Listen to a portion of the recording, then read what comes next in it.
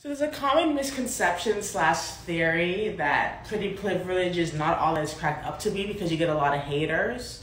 And that would make sense if because most people think that the opposite of love is hate, but that isn't the case. The opposite of love is indifference.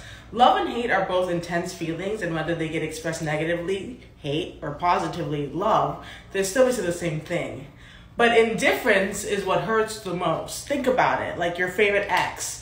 Wouldn't you rather them hate you than be indifferent towards you? So that's what ugly people face. They might not face hate, but they face indifference. So like say they walk into a room, people look up and look right back down.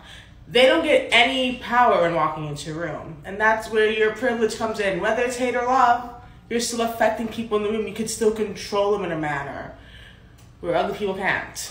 So can we just throw away that argument?